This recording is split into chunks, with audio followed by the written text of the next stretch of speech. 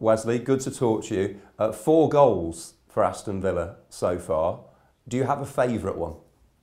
Yeah, my first goal against Everton, because it's my first goal from Aston Villa in the Premier League.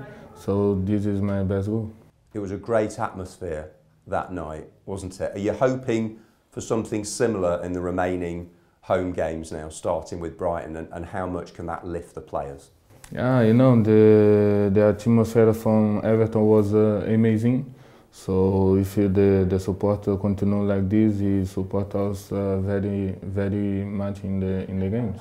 And how much of a boost have you all been given by that performance at Norwich, in which you scored twice? So I scored twice, but I missed the penalty. It was my first hat-trick for Premier League. But I hope to continue like this, to come in hat-trick. And good to have royalty in attendance with Prince William and his family. yeah. This was a joke, but it's okay. I hope him to see. And what a goal from your compatriot, Douglas Luiz. I mean, does he score goals like that in training? Yeah. Sometimes he scores some goals like this. When you do in the training, everything comes in the game.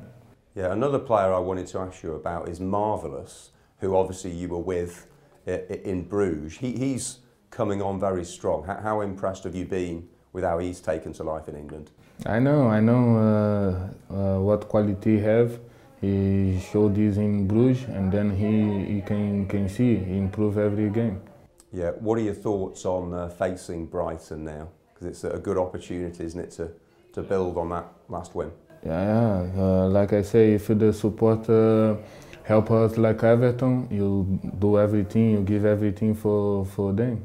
Yeah, has everyone come back fit from international duty and ready to go? Because it was great to see John McGinn get his hat-trick, Tyrone Mings put in a good performance for England. Yeah, I hope John McGinn to do a hat-trick Saturday also.